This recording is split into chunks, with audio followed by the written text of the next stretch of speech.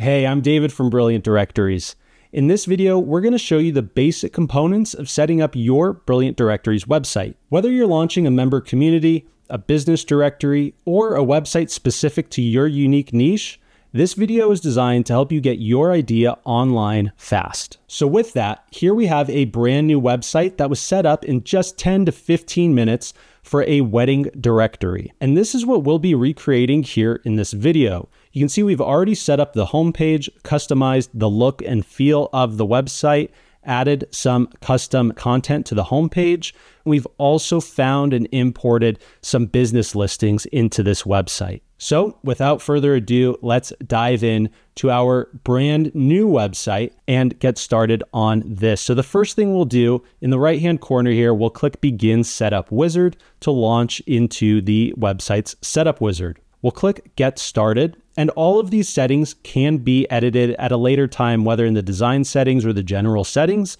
This just makes it easy to get up and running quickly. So the first thing we'll do is we'll add a name to this website. So we'll just call it Wedding Directory for now. And you can see we're also given a custom vanity URL. This can also be changed in the future, but this is a live website. So while we're still testing and building this site, it will be live online so we can view it on any device and share it with our colleagues. But when we're ready, we can also connect our own custom domain. So let's continue. And now we'll define a target market. So again, in this example, we're focusing on the wedding industry. So here our website will target the wedding market or industry, and the primary type of member is going to be a wedding vendor. So we'll click continue. And now we can select a homepage look. And you can think of this as a theme, but it's important to note that all BD websites start with the same default functionality, regardless of the default theme that you choose to start with. And there are a lot that we can choose from,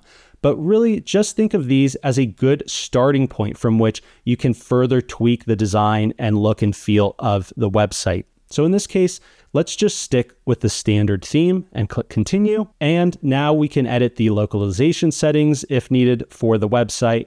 And if we have some colleagues, we can invite them to create admin accounts on this website as well. But for now, we'll click Complete Setup Wizard, and the wizard will begin to apply our changes. All right, the website is now ready. So we're given a few options here to go right into importing business data, watching some more training videos, or exploring the website admin. You could also click this button to check out the front end of our newly launched website. So again, we haven't done anything on here other than adding our target industry, which we can see here and in the website's logo: wedding directory, wedding vendors, search wedding vendors, review wedding vendors. So now let's get into actually customizing the website. We'll begin by closing the setup wizard, and we'll go into settings and general settings. Now, this is a great place to start. There are a lot of settings in here. We're not going to go through all of them, but I would recommend taking a look at all of these, making sure there's nothing that you want to change. You can also upload some brand images, including your website logo if you already have one, or a favicon. You can also add your social media links if you already have those set up. This will make sure to add those links into the footer of our website. But for now, just so we can make a quick and easy change, let's just remove the website phone number. So let's save these changes. And if we go back to the front end of the website, we can see our phone number is actually in the header right here.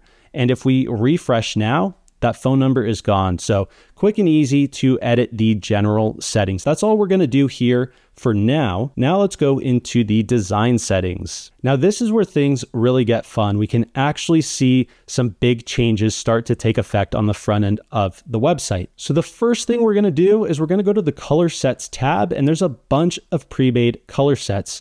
Just like with themes, these are great starting points. You're not locked into these once you choose one. You can always select a different one in the future. And there's a bunch of options. You can see all these color selectors here for us to really fine tune the colors of individual elements. But for now, we'll choose the muted lilac color set and we'll save those changes.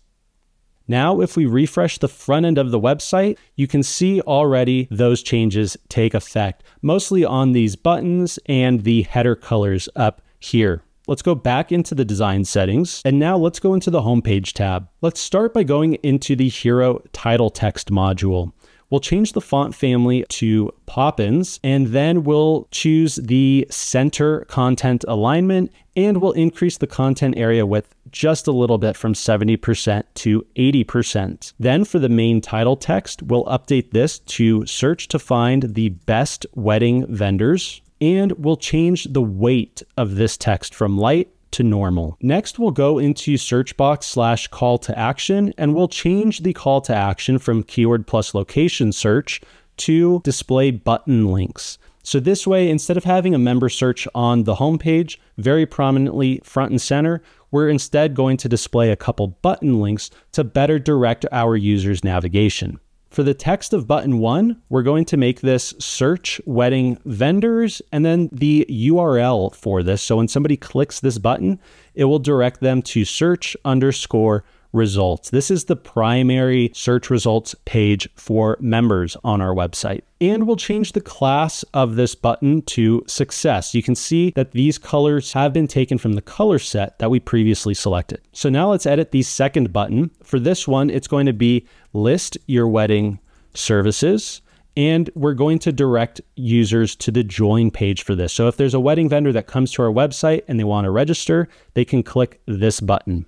So for now, let's save these changes and see what's happened to the front end. Beautiful. So you can see that our text has been updated here, and we now have the 2 buttons here in the hero section. Let's dive back into the design settings and let's update the hero background image now. This is the primary background image that we see right here on the homepage. So what we're going to do is open up the hero background image module and click replace image. Now what we can do is we can actually access some stock photo libraries totally free. So let's just type in wedding, since this is a wedding vendor directory, and we'll select the horizontal orientation from the Pexels photo library. The second image seems like a good one. So let's select the large size and add it to our media library, and then let's select it. We'll also increase the top spacing of the section from 130 to 180 pixels, and we'll change the image overlay visibility to 0. Let's save those changes and see those take effect. Excellent. We're making some real progress now. Next, let's edit the content that's displayed on the homepage. So this divider section here, search wedding vendors, review wedding vendors, it's a great section. It explains what can be done on the website, but let's get rid of it for now. So let's scroll down in the design settings, and under enable additional sections, let's open up select content to display. Section 1 is that homepage hero divider. Let's instead replace this with some custom content. So from this drop down, let's just select custom content 1. We'll get rid of the background on this section, and let's click edit settings so we can actually add some custom content. We'll open up the pre-made elements. We'll open up the basic content blocks. And now let's drag in some text with images left and right. This is going to look great, super easy to set up. So we can put in some custom text. We can add some buttons if we want to direct users to other pages. We can also add some images. So let's again access these stock photo libraries. We will replace this image, and let's add a picture of some bridesmaids. Again, we'll select the horizontal orientation. These girls look happy, so we'll select the large size and add this to our library, and you can see it automatically drops it in to this custom content. Let's do the same for this image. We will replace this, and now let's search for some groomsmen. Excellent. This first one looks great, so let's again select the large size and add that. And that looks great. So let's save and close for now and refresh the homepage. This is looking great. You can see that hero divider has been now replaced with this custom content section. And if we scroll down, you know, right now this website doesn't have any blog articles. So let's just delete this section of the homepage. So we'll go back into the design settings, and we can see section 3, streaming blog articles. We can change this if we want, but in this case, let's just click the red X to remove it and save our changes. We should see that section now gone on the homepage. All right, excellent. I think the homepage is looking pretty good now. It definitely looks a lot different than from what we started with. Now let's move on to the member categories. These are the services and specialties that your members or businesses will select when joining your website. And this criteria can also be used by your website visitors when they're searching for members on your site. So back in the admin area, we'll go to My Members and Member Categories. And we can see here we have our top level, sub-level, and sub-sub-level member categories. We can edit our member categories manually directly from here. We can edit categories, remove them, add new ones, and you can also upload a homepage image for each category. This image will only be displayed on the homepage if you're choosing to stream your member categories on the homepage. If you're not going to do that, then you don't have to upload an image. So that simplifies things a bit. In our case though, we're not going to manually add any categories to this website. We already have a CSV file for wedding services categories. So you can see here in our CSV file, wedding services in column A is our top category. Then we have bridal shops, catering services, entertainment, and more as subcategories in column B. And then we have subcategories in column C. So within bridal shops, we have bridal gowns, bridesmaids dresses, etc. Within catering services, we have full service catering, buffet catering. So this is the CSV file that we're going to import into our website so that the system can automatically create our category structure from this CSV file. So what we'll do is we'll head back into the admin area, and in this drop-down member category actions, we'll choose import categories.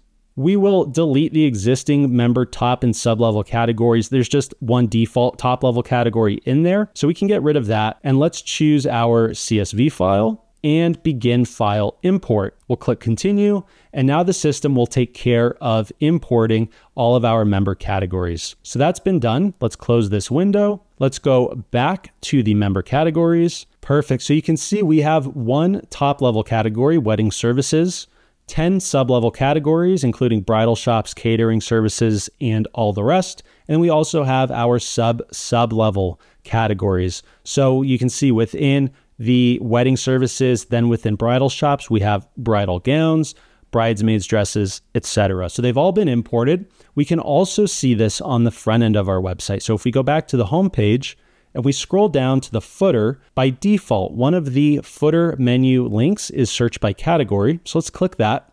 That'll just take us to the /categories page on our website. And you can see here we have our subcategories, bridal shops, catering services, etc.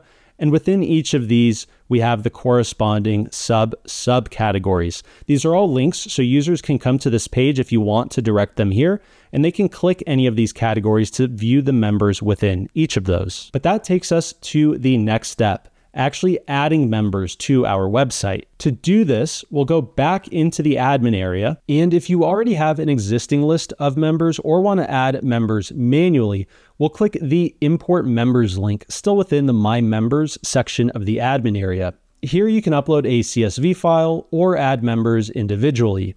If you're not going to import any members, then you're all set. At this point, members can already start joining your website on their own. But one of my favorite features if you're launching a business directory is the business data page in the admin area. Still within My Members, we'll click Business Data. Now this instant business data tool is super useful because it makes initially populating your website with some business data incredibly fast and easy. So when it's time to start reaching out to actual businesses, trying to get them to register and use your website, you'll have a professional, polished website to showcase to them that looks well established and active. So in our case, for select business category, let's just select bridal shop. And then for the location, we'll choose California.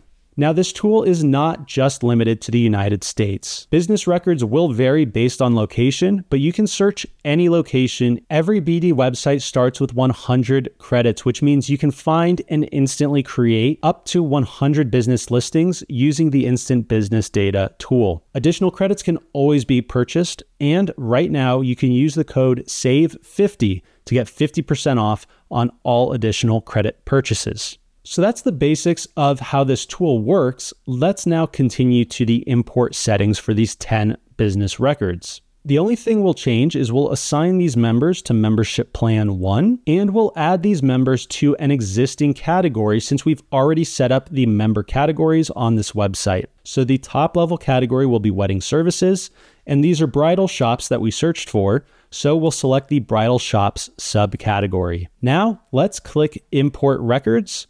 This will take a little bit of time depending on how many records the system is importing into your website. For 10 records though, this should be very quick. Let's click View Import Progress, and here we can see that the system is processing the import. All right, so the status of the import is now 100% complete.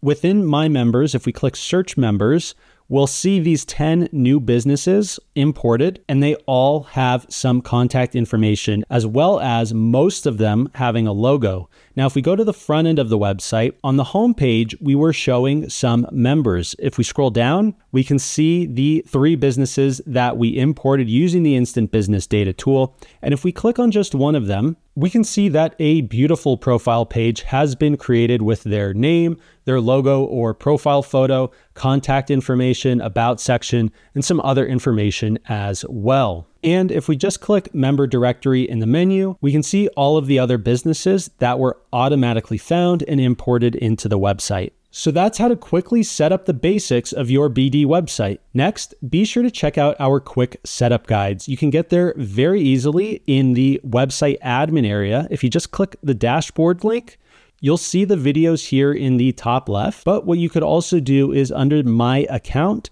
if you click View My Websites, this will take you to your account dashboard within the BD system. And in the left-hand sidebar, you have Getting Started videos. If you click that, you'll find all of our quick setup video guides. When you're ready, they'll show you how to connect your domain name, your payment gateway, configure the membership plans and pricing you want to offer to your members, and much more. And also in this sidebar, you have a link to the support documentation. Really highly recommend checking that out. We have support documents for every feature within the BD platform.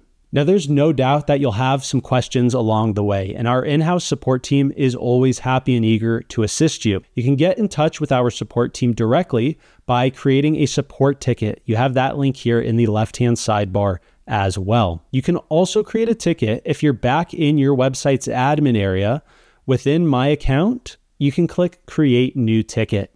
That will direct you to the same page here within your actual BD account dashboard. So there you have it. If you don't have your Brilliant Directories website yet, you can launch a fully functional free trial over at brilliantdirectories.com/trial to kick off your project today. So thanks for watching. I hope this video helped you get the ball rolling with your website, and we're so excited to see what you create with Brilliant Directories. Take care.